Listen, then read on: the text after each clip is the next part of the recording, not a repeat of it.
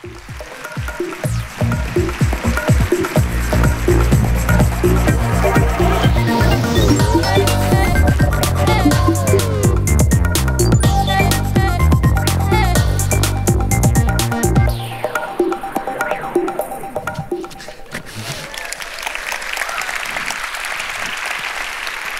morning.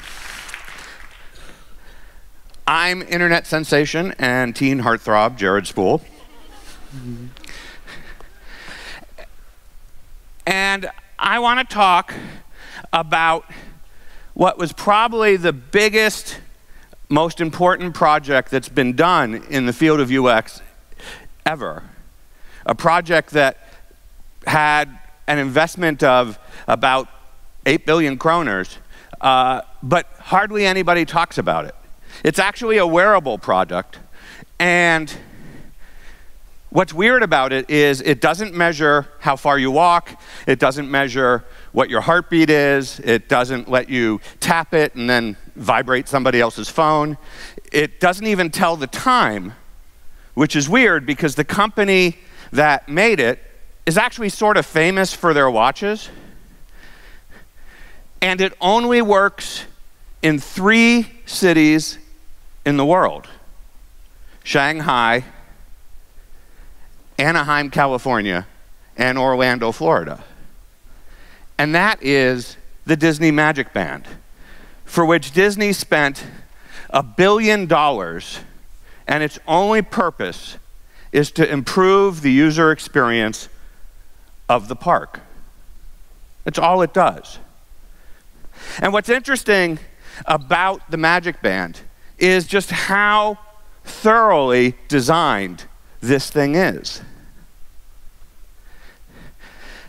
You get it in these beautiful boxes that have every family member's name. Each band is personalized to the family member. Inside each band are 3 radio transmitters: a GPS transmitter, a NFC transmitter, and a Bluetooth low-frequency transmitter. And those transmitters allow you to open the doors of your hotel room the moment you arrive. They allow you to get VIP access to the rides in the park. They allow you to purchase things anywhere in the park, even if you didn't intend to. And if your child has their birthday while they're visiting the park, which is fairly common, their favorite character will actually seek them out and wish them a happy birthday based on the GPS locator. It's a little creepy, but it's cool. If we've learned anything in the last 5 years, it's that Uber has taught us that things that are a little creepy can be cool. This cost Disney $1 billion. It took them 7 years from the start of the project to finish. It was 2 years overdue. And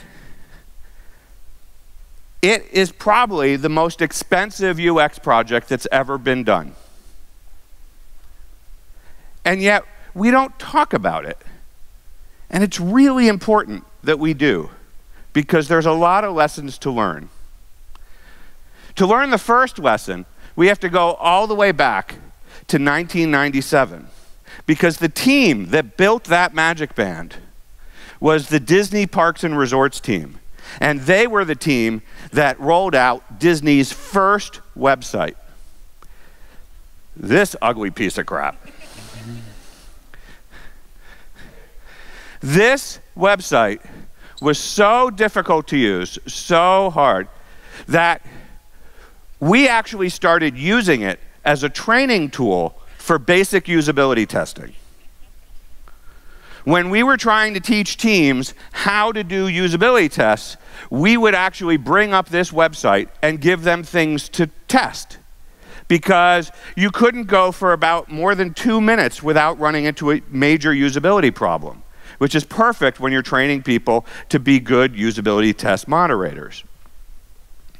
And we had all sorts of tricks that we used to use.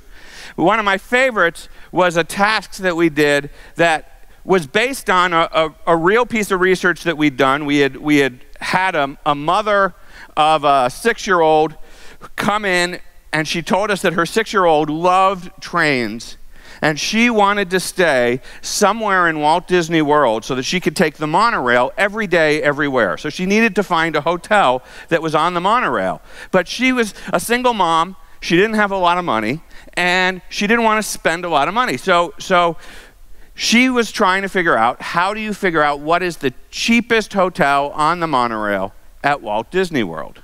So that became our sort of test task. And we would have people who were practicing usability testing actually have people try this task, because it turned out it was really hard. It shouldn't be hard. There's only 3 hotels on the monorail at Walt Disney World. There are 24 hotels, but there are only 3 of them on the monorail. And 2 of them are really expensive. The 3rd one is the Polynesian Resort. That's the answer, right? So should be able to figure it out in a minute, 2 minutes. Almost never happened. In fact, we ended up doing this task hundreds of times because we kept training people with it. And what we found was that out of every 100 users, only 10 would succeed. 90 would never figure out that the Polynesian Resort was the right hotel. And of those 90, 20 would accidentally choose a hotel in Disneyland. Now, for those of you who haven't become intimately familiar with the Disney World, Disneyland and Disney World are very different places. I know it's a little confusing, world, land, world. What's the difference? Well, for one thing, about 4,800 kilometers.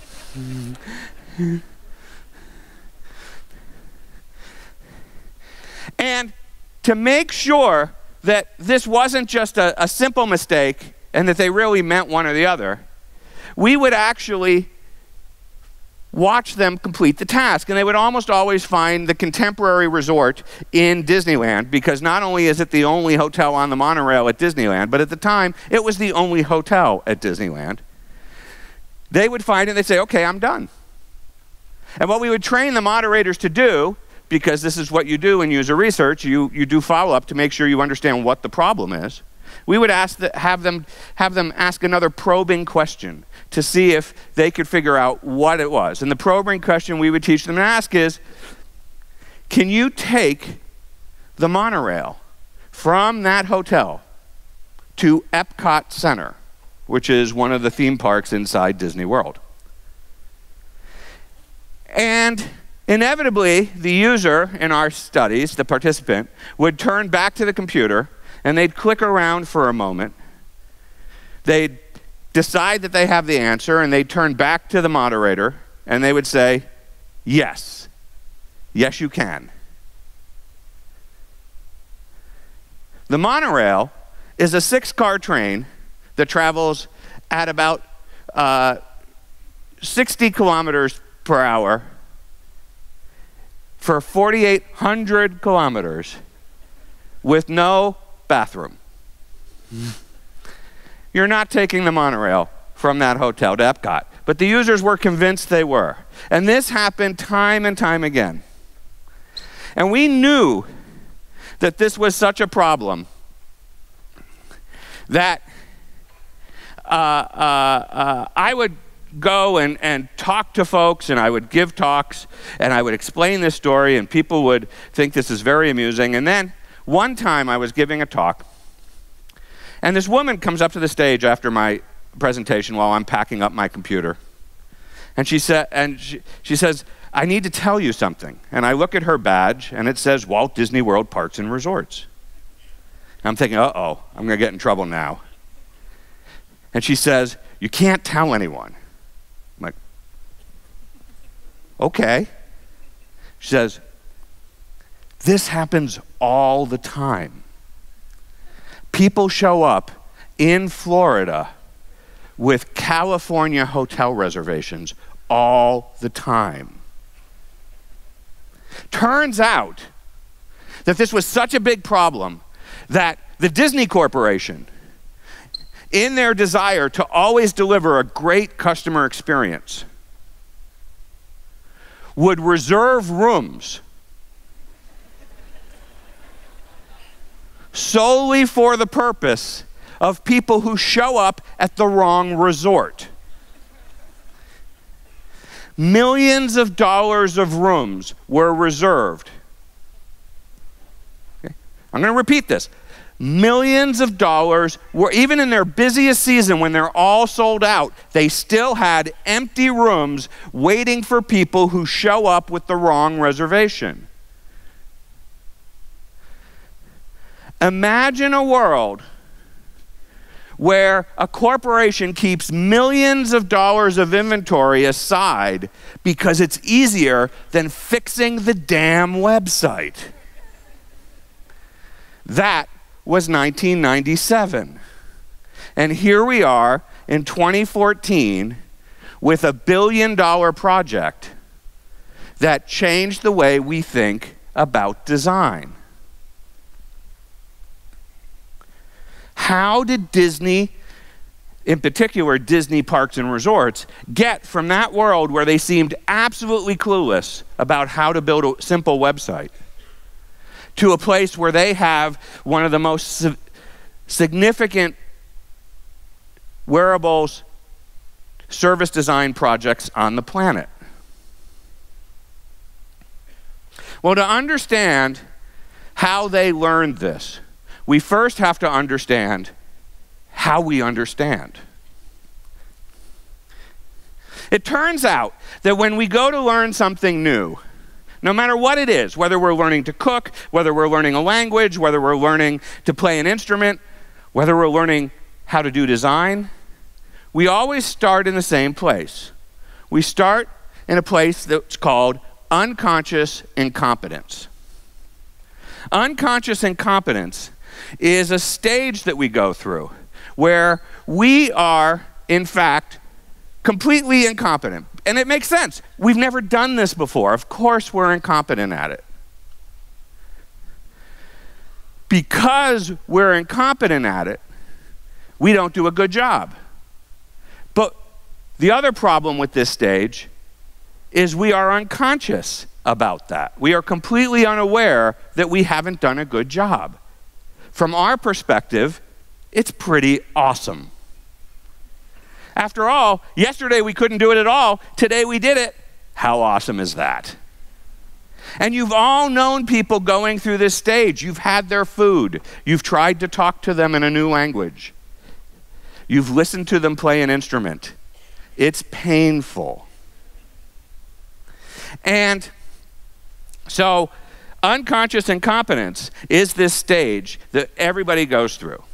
And usually what happens is, assuming you have a good friend, they take you aside and they say, please stop.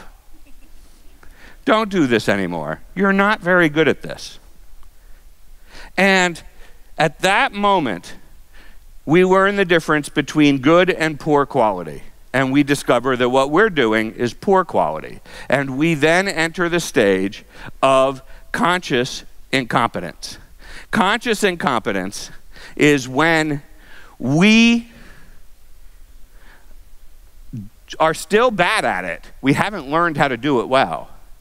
But, in fact, we now know we're bad at it.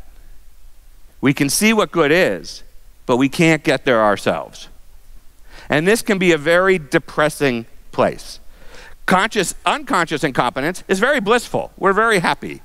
Suddenly, during conscious incompetence, we are not happy at all. But this changes. For those people who don't give up, most people give up, but those people who don't give up, they persist. They start to learn how the basics work. They learn the recipes, they learn the grammar, they learn the elements.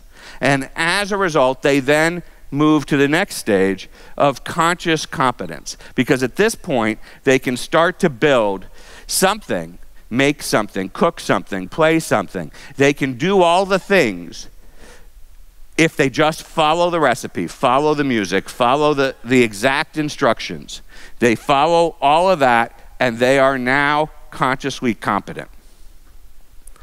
Now, this stage ends when they keep practicing, when they keep learning, and suddenly they find that they no longer need that recipe. They no longer need that translation book. They no longer need to think about where their fingers are on the instrument. They can start by just doing it. And at that point, they become unconsciously competent. They are now capable of doing what they need without those assistance tools. Now, the transition between unconscious incompetence and conscious incompetence we call literacy, because what we're learning is the basic grammar. We're learning the difference between good and bad.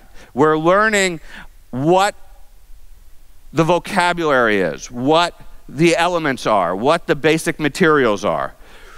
We're just learning these things. We don't know how to use them effectively, but we are learning that they are all parts of the bigger whole. When we transition from conscious incompetence to conscious competence, we call that fluency. Now we're learning how to construct sentences. We're learning how to make meals. We're learning how to play songs. And when we move from conscious competence to unconscious competence, that is what we call mastery. Now what we're doing is we are mastering our craft. We're learning how to combine things in unique ways. We're learning how to solve problems that we've never encountered before, for which we don't have a recipe handy. And it's these three stages that we go through to learn something. And the team at Disney had to go through these stages. But Disney is not a person. Disney is an organization. And organizations have a slightly different path. Organizations go through their own path. And it starts with the Dark Ages. The Dark Ages is when nobody is thinking about design.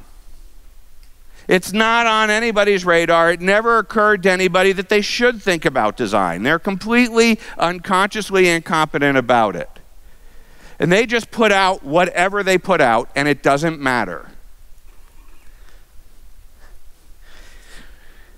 What often happens, though, is that suddenly someone comes on board who actually knows something about design. They hire somebody, or someone reads a book or something, and now design, they're aware of this. And at that point, they enter a stage we call spot UX design. And in spot UX design, there's a project here, or maybe a project there, that actually is about making some aspect of what we do better. And that project often gets great acclaim. People look and go, oh, that's really cool. Like, we should do more of this. Yes, we should.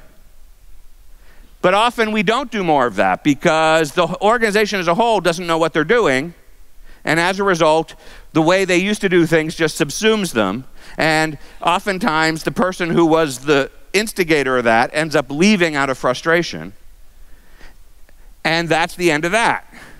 But for some organizations, someone in the executive team, someone with a lot of role power and influence, will decide, you know, this UX thing, we need to start investing in this. And at that point, we create what's called UX design as a service. And this is what happens when you start to create a design team. And the design team starts to grow. And it gets funding. And it gets attention. And people start using it. And if it gets really good, it starts to get very big. And it's helping all different parts of the company. And for the longest time, we thought this was the end game. This was the best we could do. We're going to create a massive design team, and we're going to give whoever the leader is a seat at the table. I don't know what table they think they're going to sit at, It probably has Herman Miller chairs. As far as I can tell, a seat at the table just means more staff meetings. But we're going to do that. But it turns out this isn't the end goal. Because if you do really well at this, the teams you're working with actually want to stop working with you. Because what they want is their own designers. They want their own people on their team. They're tired of hiring this centralized team and bringing them in and trying to get their hours and having a new person get swapped in every 6 months and losing all that institutional memory. They're tired of all of that. They want to have their own designers. And now we've entered the stage of embedded UX design. And in embedded UX design, we are now at the point where we can give a team full attention all the time. And we thought for a while this was the end game. This was the farthest we were going to go. But it turns out that there's one more stage. And that happens when the people on the team, the people who we consider to be not the designers, start to make design decisions.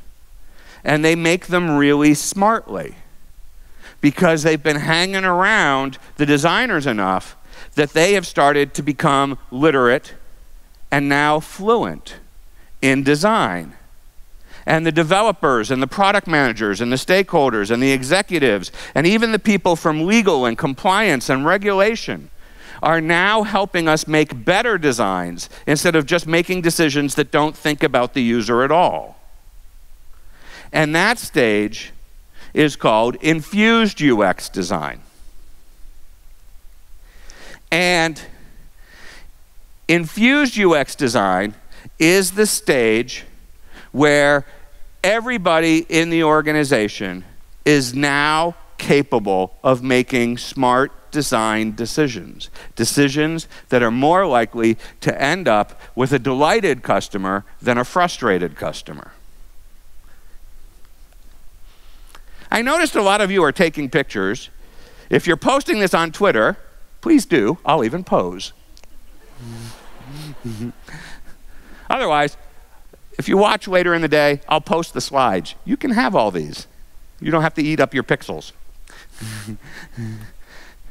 So they're cheap. Okay. These are the stages. And our friends at Disney in 1997, they were back here at the Dark Ages. 2014, they'd worked their way up to infused design. That's the journey that they went on. That's the journey that your organization can go on. You're probably already on your way. And if it feels like it's taking a long time, that's okay. It took Disney 17 years. If you are doing it in less than 17 years, you're actually better than them. Now, here's the thing.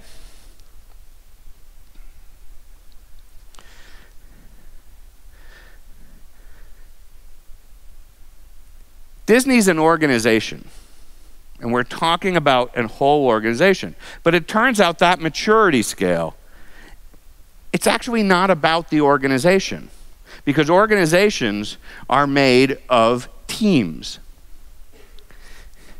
And each team in the organization actually lives at a different point on that scale.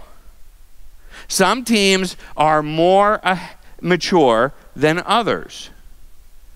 And the teams that are more mature understand the value of design, understand how to use design to produce competitive products and services. They understand more. The teams that are less mature, they're struggling with design. They're just trying to get their products out. They don't get it. And my guess is within your organization, you can imagine which teams are which. You have no trouble figuring this out. But here's the thing. Teams Turns out they're made of people. It's like Soylent Green. At some point, everything's made of people. Here's the deal. It's not just any people. Teams are made up of people who are having an influence over the design, whether they have the title of designer or not. We call those people influencers. And those influencers are affecting the user's experience. If they understand design, if they're fluent in design, they will do a better job of affecting the user's experience than if they are not. So those influencers are going to be at different points.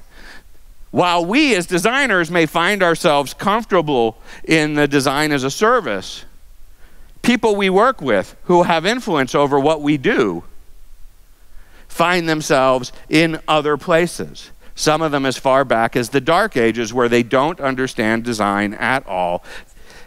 And that's how it works.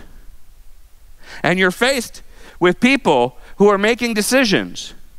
Do they do this or do they do that? And because they can't see the difference between good and bad design, to them they seem the same from that perspective. They can see this one is faster, this one will take longer and be more expensive. Why wouldn't we pick the faster, cheaper one? They can't see the difference.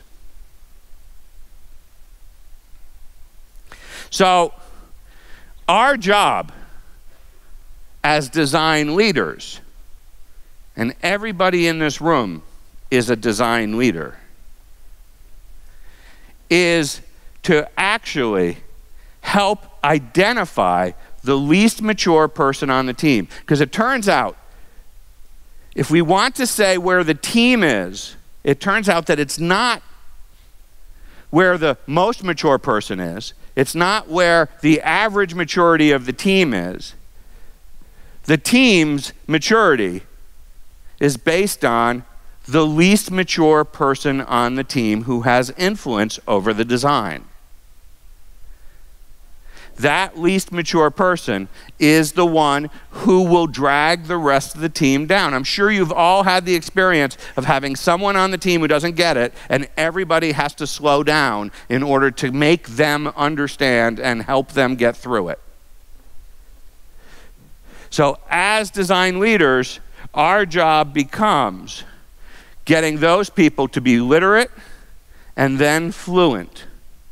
That's our number one job. If you thought it was putting pixels on a screen, you were wrong. Anybody can do that.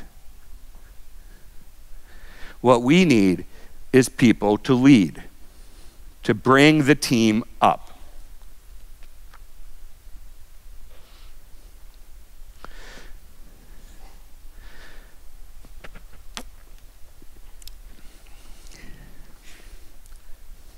In 1953, a designer named Henry Dreyfuss changed the way we thought about design with the invention of all things, a thermostat. This is the Honeywell H-model thermostat, and it has been the most popular thermostat in the world. You guys use thermostats here, yes? No? Yes? No? Some of you do. I have learned this. In the United States, we use this to control temperature. In Iceland, they look at this and they go, why would you use this? The ground just makes heat. We boil water on the floor.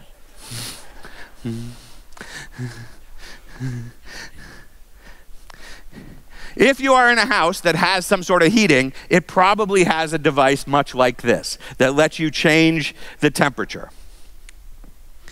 And this was the leading thermostat in the world. And what made it unique was its design. It was simple. It was aesthetically pleasing. There were all sorts of great things about it. Henry Dreyfuss created hundreds of models of this thing, and this is the one that they shipped. And this is the one that sold. They sold millions of them. And then in 2011, a little startup called Nest came out with their version. And it changed everything.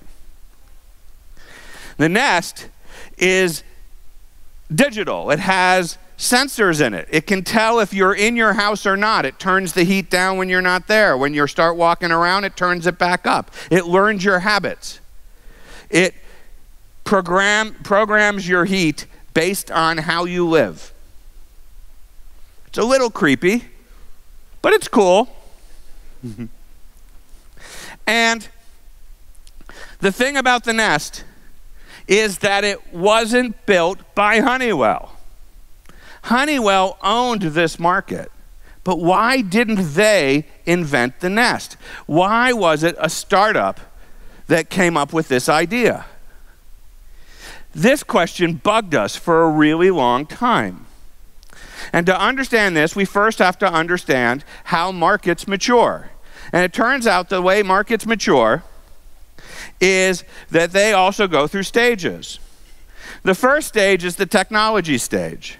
In the technology stage, you have a piece of hardware that people will pay almost anything for. This was a Motorola StarTAC 4000 phone. It cost $4,000. It weighed 1.5 kilos, and you had to shout in it to work, and someone else had to have a matching one for it to be useful. And yet people paid that kind of money, and they carried this large, heavy thing around because they wanted that phone. That's the technology stage. But at some point, a competitor comes in, and now we move to the feature stage. And in the feature stage, we start to compete on all the different features for all the different things. And the way we compete is we keep adding features to the product. Feature, feature, feature, feature, feature, feature, feature. Right? We just keep adding them in. And we do that until there are no more features that anybody cares about. That's the moment that we get to. This is the moment where we start adding talking paper clips to our word processors. And at this point, we are now in the experience stage. And we start to think about the experience of the device. We start to think about the experience of the thing we're building. The thing about this stage is it's often not the market leader who comes in. It's often somebody else. Someone who isn't burdened by selling on features, who can say, hey, I can deliver less features at a higher price because it's a better experience. And that's what happens. And then there's a fourth stage, which is when suddenly the product becomes bigger than something else. Nobody uses an iPhone for the phone anymore. It's not what anybody cares about. They use it for all the other things it can do. In fact, there's a whole generation of people who get really upset if you call them. They don't want to talk to you on the device they take with them everywhere. And that's when we enter the commodity stage. And in the commodity stage, we don't care about the thing anymore. American Airlines just settled a suit for millions of dollars with a company called GoGo. You probably have no clue who GoGo is, but GoGo is the company that makes the Wi-Fi on the planes. And American Airlines sued them because they weren't fast enough. American Airlines had signed a 10-year contract 5 years ago. And in that 5 years, the competitors to GoGo have gotten faster, and American Airlines wants to get out of their contract so they can switch to the competitor. The court threw out the case because you can't break a contract that you made for 10 years because you were stupid enough to sign a contract for Wi-Fi for 10 years. But that's because they needed it. It was affecting Americans' business. Customers were deciding which planes to fly based on how fast the Wi-Fi was. That's the commodity stage. Well, it turns out these stages map directly into the organizational maturity stage, in that you cannot get to the experience and commodity stages until you have gotten close to being design infused. So how does this help us understand the nest? Why didn't Honeywell invent the nest? Well, it turns out that the original Henry Dreyfuss thermostat, the H model, was definitely a technology solution. Whereas they then created features, but nobody could figure out how to use them, so they never took off. And Honeywell basically tanked in that market of anything other than that simple H model. The Nest was a new experience, and like most new experiences, it came from outside the industry, not from a company inside the industry. But this doesn't completely explain it. The H model was spot UX design. Honeywell had hired Henry Dreyfuss. He came in, he built lots of prototypes, they found one they liked, they shipped it, and Henry Dreyfuss went away. And Henry Dreyfuss did what all good designers eventually do. He died.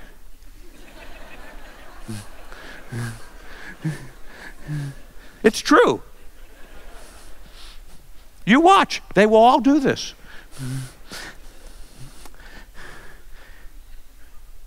Honeywell had no design capability after he left, and definitely none after he died. So they had no ability to do this. The Nest, on the other hand, started at design infused. They started at that point. Now, there are those who say, well, okay, but Honeywell, they make lots of things. They weren't completely concerned with the thermostat business. Yes, that's true. How concerned weren't they? Well, it turns out Nest sold to Google for $3.2 billion. That's a lot of not concerned. But here's the thing. We thought that Nest started as design infused because they were a startup. At first, we thought that startups were this special magical thing. We thought of them as sort of like stem cells, right? Stem cells in the human body start as these special cells, and then they become some other cells, right? As the human grows, they become liver cells, or they become nose cells, or they become colon cells. They just shift. And we thought, okay, maybe startups were like stem cells. If they're small enough, they start in this one state and then they become something else. And this theory made sense to us for lots of reasons, including the fact that a lot of people who work at startups sometimes seem like colons. Just saying. But it turns out that that's not the right theory. Here's really how Nest got to this state.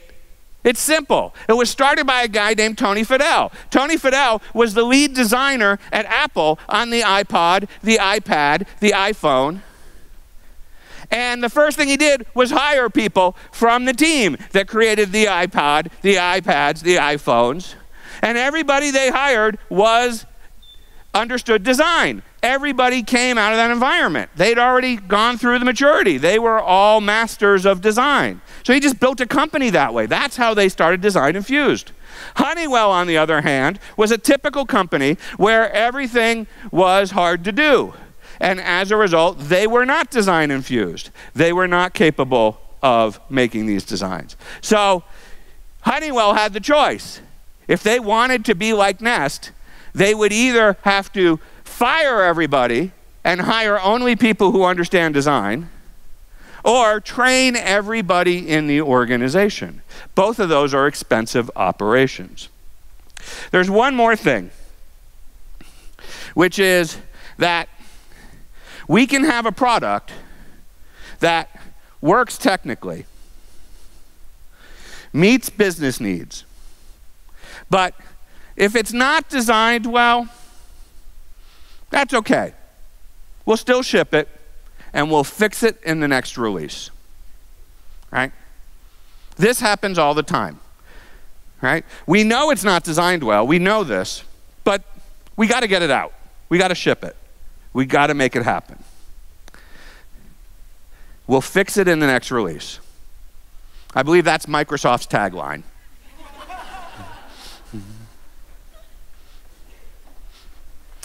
But there's something that happens. We call it the UX tipping point. It's another inflection point. And this point happens when suddenly,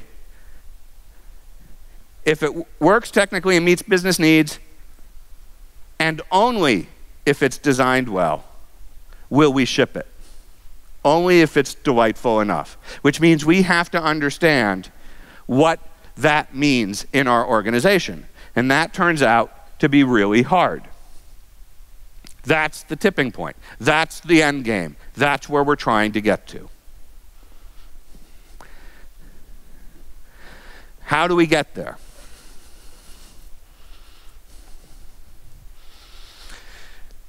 We talk about design process all the time. We talk about process as if it's this thing that we just pull the ball back and let it go, and it just goes tink, tink, tink, and it just happens exactly the same way every time. We fixate on process. We talk about process. What is your process? In interviews, we ask candidates, what is your process? As if we care. Because it's not like we're going to let them use it anyways. We will barely let them use our process. We have process. Process always works the same. But this doesn't actually get product shipped. This is not how it works. Instead, as my friend Dan Mall likes to say, we have to think of it in terms of a system. This is a football pitch. And the thing about this is that it is adaptable to whatever situation we're at. There's a set of rules. We have to follow those rules. But what we do once we get on the field is completely adaptable. We don't come running onto the field with a giant Gantt chart that has swim lanes for every player saying exactly what minute they're going to score in. That doesn't happen. What we do instead is we have a set of plays. We go out with a set of plays that we have practiced, and depending on the situation, we adapt. And that's how we work. We're supposed to adapt. And the way that we adapt is by taking plays. Now, we've compiled about 130 different plays that teams can use to become more design mature. Some of them are literacy plays, some of them are fluency plays, some of them are mastery plays. And we can start to look at what these plays are. So here's a couple that work really well a lot of the time. The first one is immersive exposure. This is a literacy play where what we do is we go out and really get to know our users by watching them use our products or our competitors' products. And chances are you've already done some of this. If you've done any amount of usability testing, you've started down this road. It's even better if you've gone into the field and met people and actually seen them work. Because now you get to see their context. You get to see what breaks when it's not inside your pristine lab.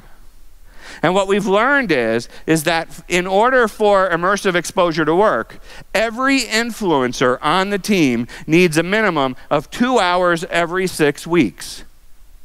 2 hours of being exposed to real users. The teams that do this as a minimum are far more likely to produce better products and services than teams that don't. And the reason this happens is because by sitting and watching users, you learn about design.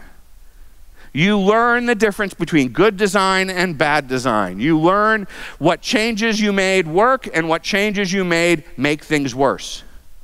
And that process makes you completely aware of the tools and the medium. It's the literacy of what you're doing. And we can map this out. We can take, for example, a journey of a customer. We can take the things that a customer does when using our product or service. We can put it on a scale from extreme frustration to extreme delight. And we can say, okay, those are the delightful bits, and then it gets frustrating, but then it gets more delightful, and then it gets more frustrating, and voila.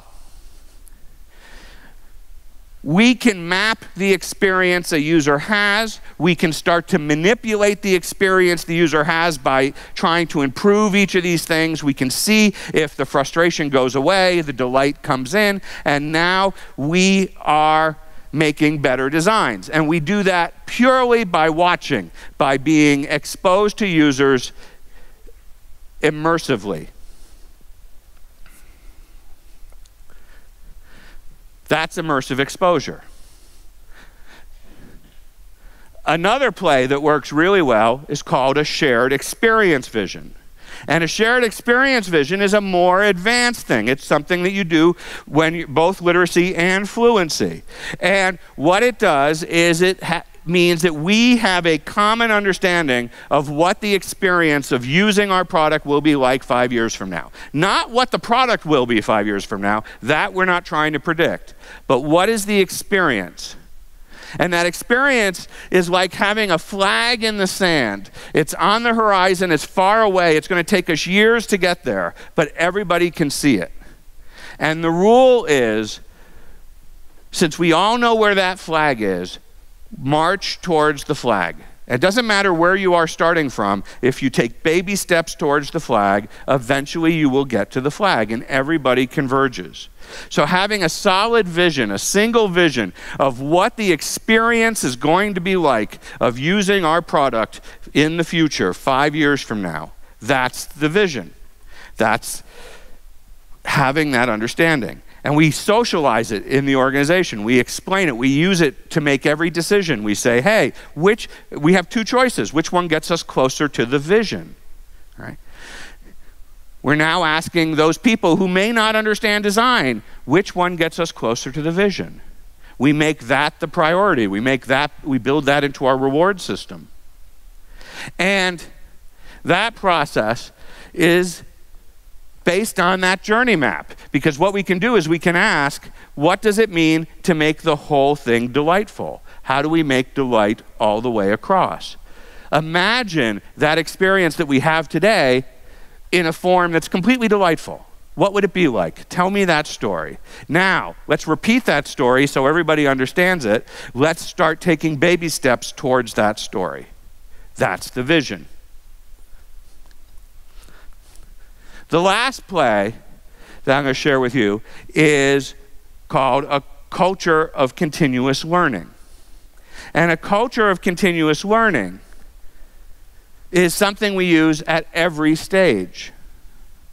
The culture of continuous learning now helps us understand how to develop ourselves to make sure we're always learning how to be better at serving our customers and our users.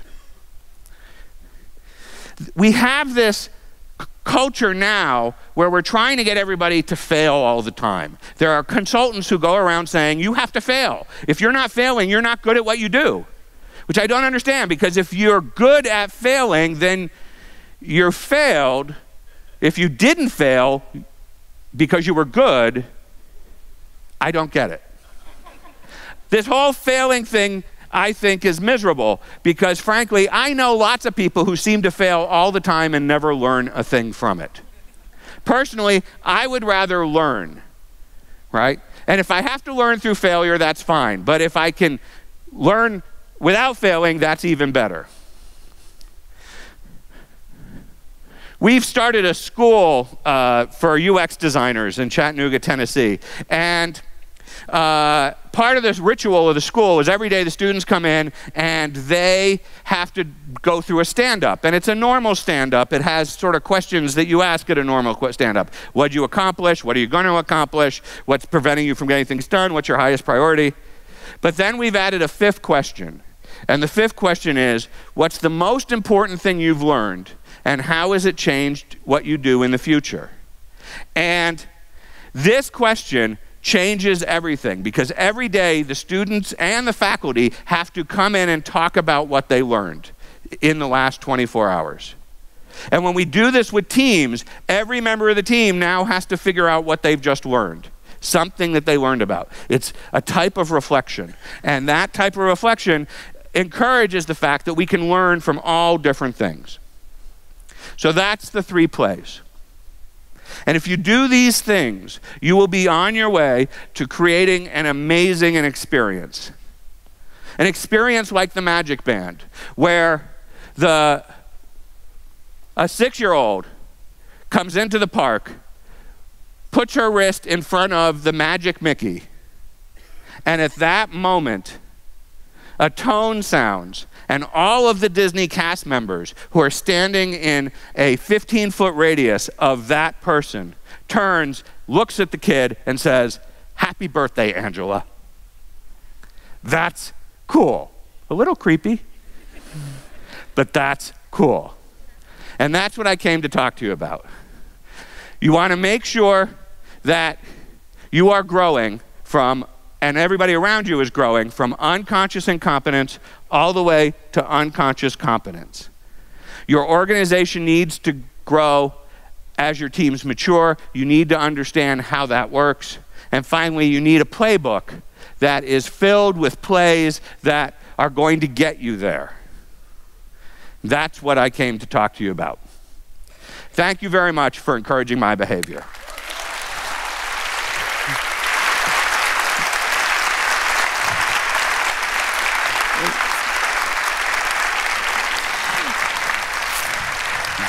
Thank you. Just enjoyable, right? Thank you so much, Jared, for the starting off the conference in a great way. I was thinking, you're giving an approach to what happens when when non-designers become more fluently at understanding how to work with design and embed it. What's your approach or view on how we as designers can think about our role? I mean, will our role as designers change when others become more fluently? Oh yeah, we'll get way more holiday. That's great.